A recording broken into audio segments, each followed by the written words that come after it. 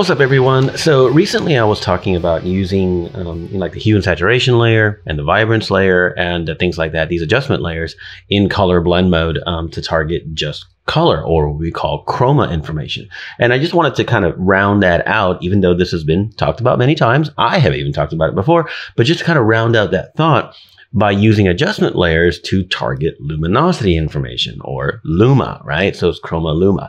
And on top of that, on this video, after I show you the obvious ways to do it, which are super useful, we're also going to talk about doing a more intentional chroma luma split.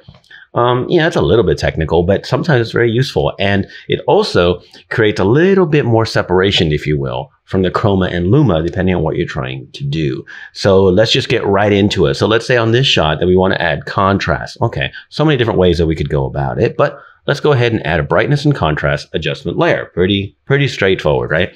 So if I go to the contrast slider and I increase it, let's just go a little bit more than maybe I would do for, you know, demo purposes. So there we go. So we have off and on, we have added contrast. Now, if you've ever done this before but never changed the blend mode, you might think, well, okay, I got my contrast, but like the color is a little strong. And that's true. And that's because the contrast boosting that the slider does, that the adjustment layers calculations are doing, is targeting all the information, color and luminosity, or chroma and luma.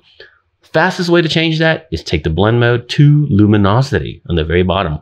Watch the change now. If I go to luminosity, it's very subtle, I know, on the video, but let me go back to normal, luminosity, normal, luminosity. So if we put it on luminosity, we're now targeting only the luminosity, only the luma. Because of that, we don't have this unexpected color boost because we're ignoring that information. So right there, built into Photoshop, an adjustment layer can be changed in a blend mode, just like we put it on color for our hue and saturation adjustments. We can put what I call, you know, my contrast and texture adjustment layers, you know, anything, brightness and contrast, levels and curves. Yeah, curves can be used for coloring, levels can be used for coloring, but often that's just going to be my contrast boosting, my contrast reduction, things of that nature, brightening and darkening. As a rule, I always put those kind of things. Let me just delete this. I'm going to put a curves out now. I always put these kind of layers for brightening and darkening on luminosity blending mode. Now, it doesn't always make everything better. Sometimes you might go to luminosity blend mode to darken or lighten and notice that you don't like the result and normal was better.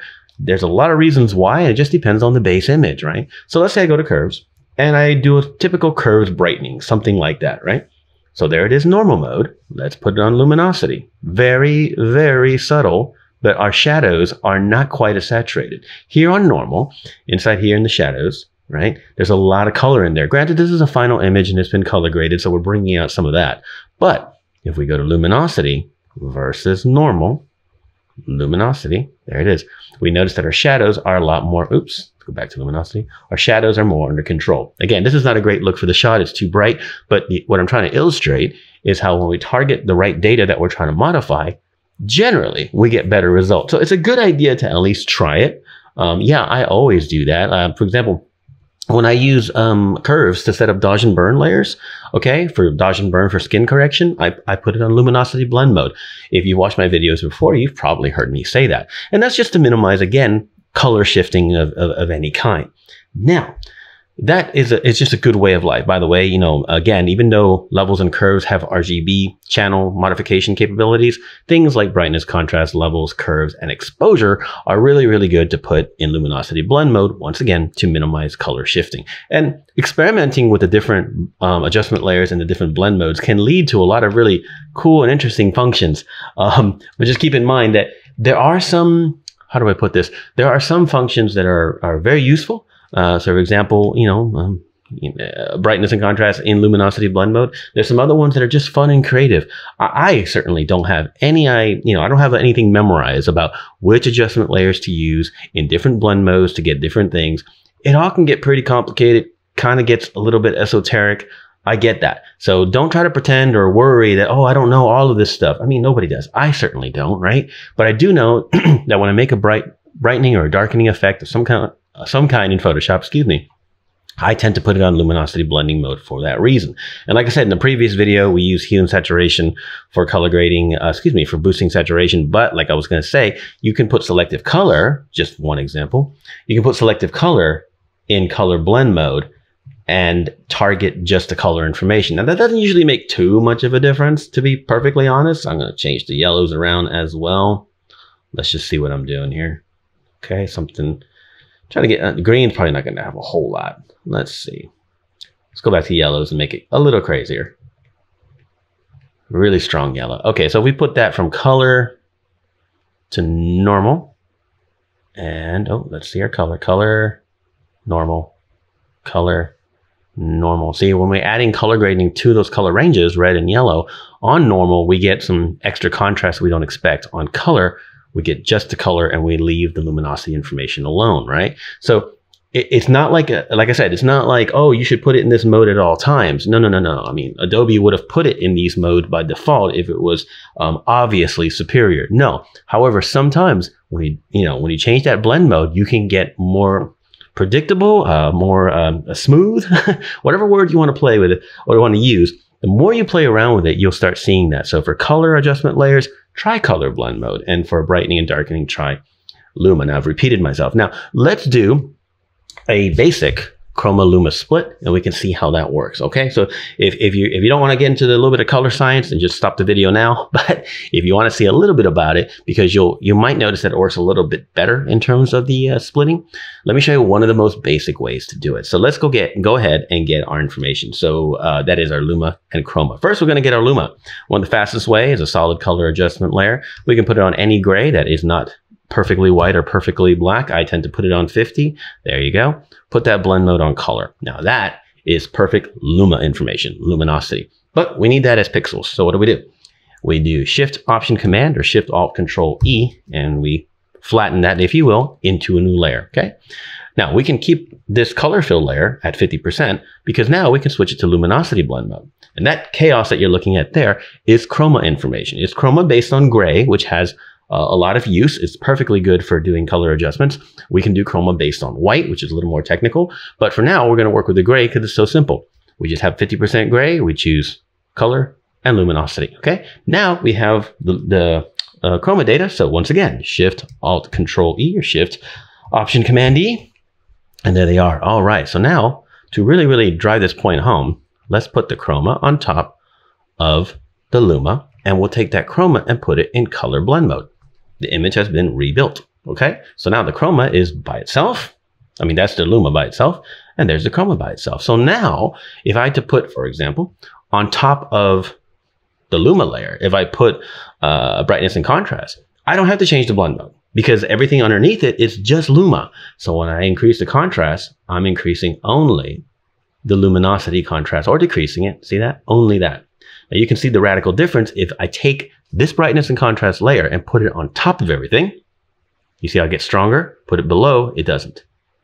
And if you try this and experiment back and forth between blend modes and an actual chroma luma split, you'll start seeing that there's a little bit of difference. So if you really, really need to add a lot of luminosity adjusting, but you're really concerned about your colors, a full split might be better for you. It also might not. You definitely want to experiment. Also, a bunch of extra layers and all this stuff. Sure, you can set up actions, and we have actions for this. Don't get me wrong. But most of the time, your blend mode in your adjustment layers is going to get you where you want to be. But this method exists just because it exists, right? So now if we go to the chroma information, a little bit different because of the way we have the layers stacked.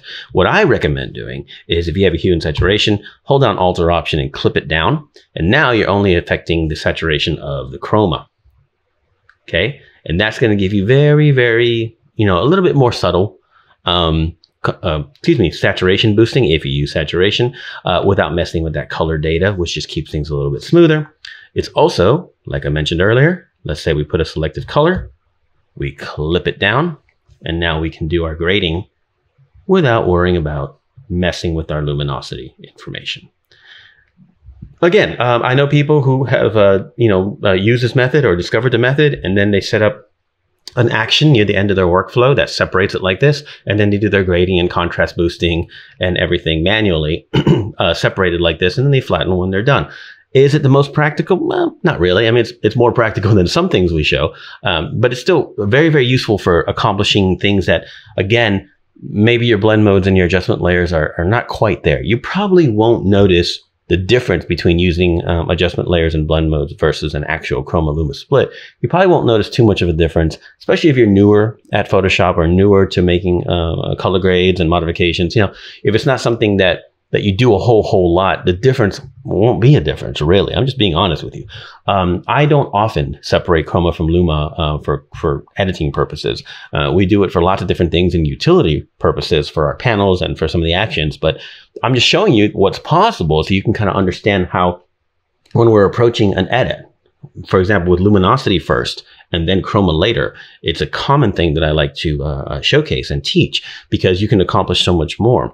And one of the ways I like to kind of explain it, if you will, one of the ways I like to explain it is a lot of us that do a lot of Photoshop editing are used to the term frequency separation, right? And we run frequency separation to separate texture from, I guess, non-texture, right? Some people call it texture versus color. That's sort of true, but really it's just the more obvious, refined high frequency texture versus the lower texture, the broader texture. Really, it's a texture separation. Chroma luma is what it sounds like. It's a separation of color and luminosity, right? And so those splits can be very, very useful. We have actions, actions 12, NBP actions 12 actually, that can set up a whole layer stack that splits up chroma luma and texture, frequency separation, all of that at once, so you can attack it from multiple directions. I might do that. In fact, I'll just show you real quick. I'm sure it's here somewhere. I don't use it a whole lot, but let's go ahead and run it. This is right here. Frequency separation, dodge and burn, chroma luma median. All right, let's run that one. Yes, that's fine. It doesn't matter the radius. I can change it if I needed to, but it's just a demo. There we go. So now we have this whole layer stack, which I've shown before. But here again, we have frequency separation on the bottom, all through here. We have dodge and burn on top, and then the chroma is separated by itself. The chroma is separated in this layer stack simply to protect it. You can modify it, but really it's just to keep it away from everything else that you're doing. Most often when I start with this layer stack, I'll turn off the chroma and I'll do all my cleanup work in monochrome, in luma, get everything clean, because that's usually where my texture problems are. Once I get the texture issues resolved that I want, or shaping however I want it to be, I turn on my chroma and I can modify that. So again, we're just kind of like a splitting up an image or decomposing an image in different ways to try to modify it more specifically of what we're trying to accomplish. Now, I would say arguably 9 out of every 10 edits that you just add an adjustment layer and brighten and darken a little bit, you're going to be just fine. But when you want to make significant changes, when you want to be a little more refined, when you don't want a little bit of color bleeding or color artifacting to come out, change those blend modes and you'll be surprised at how refined everything can look, right? So if we already have the mindset of frequency separation, think about chroma luma separation. And this is just the tip of the iceberg. There's so many different ways that we can decompose an image. But for now, just keep in mind, try those blend modes. You really will be surprised. I guarantee it.